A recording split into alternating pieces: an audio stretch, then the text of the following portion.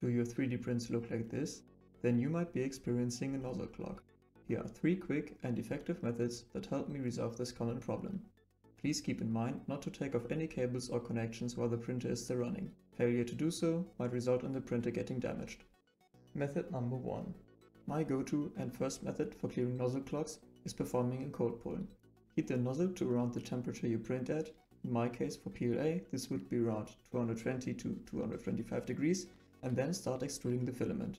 You might have to carefully push down on the filament to make sure the gears guide it right into the nozzle. When you see the filament coming out of the nozzle, take that bit off and lower the temperature of the hot end to around 100 degrees. If you don't see any filament coming out or hear the extruder gears clicking, do so as well. When the nozzle has cooled down, start retracting the filament. To make sure that there is no debris left in the gears, you might have to pull carefully while doing so. Afterwards, cut the filament a bit higher up to make sure you have a clear end of your material. If however your problem is that the filament is cut or broken within the head of the printer, you can try the following method.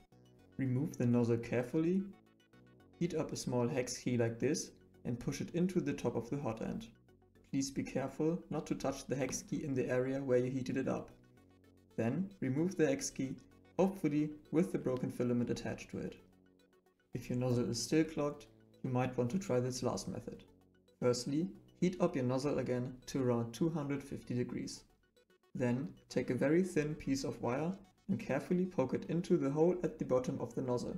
By doing so, you might be able to loosen up the bit of debris that is stuck within the nozzle. Afterwards, try method number 1 again to make sure you get the piece of debris out of the nozzle. For me, this worked almost every time. Are there any 3D printing related problems I could help you with? Feel free to leave your comment here and I'll see what I can do.